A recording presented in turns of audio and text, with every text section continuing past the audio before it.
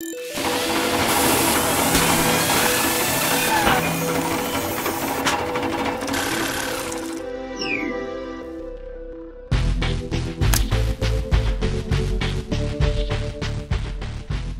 of the things we're asked most at Airgun World is, should I buy a spring gun or should I buy a PCP?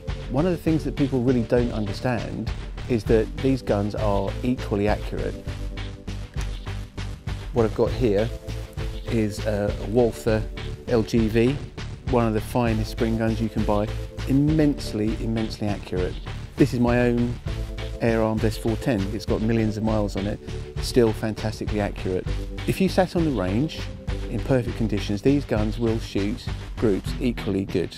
The difference is this one is easier to shoot, and that's the key thing. Because this is recoilless, it just makes your life easier.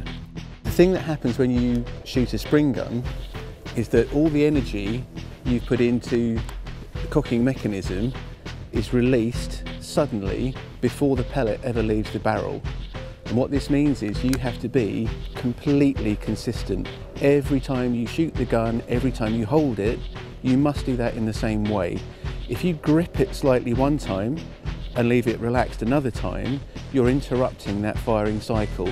And remember, the pellet has not actually left the gun when all this is happening. It's still sitting in the breech. The pre-charge gun not only gets the pellet out more quickly, but it makes almost no movement at all whilst the pellet's still in the gun.